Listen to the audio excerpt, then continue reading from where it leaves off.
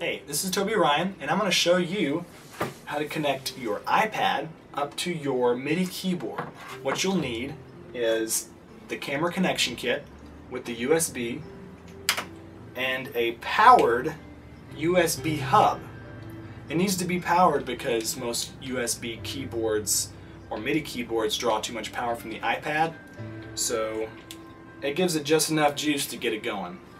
Alright, so once you have everything hooked up, your keyboard into your powered USB hub, camera connection kit, iPad, boot up GarageBand, and start playing.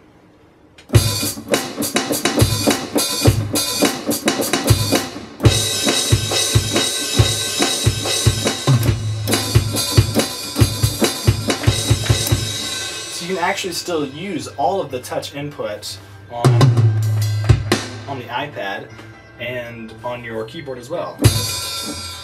So that really gives a lot more creativity to your music projects. You can actually have all your tracks going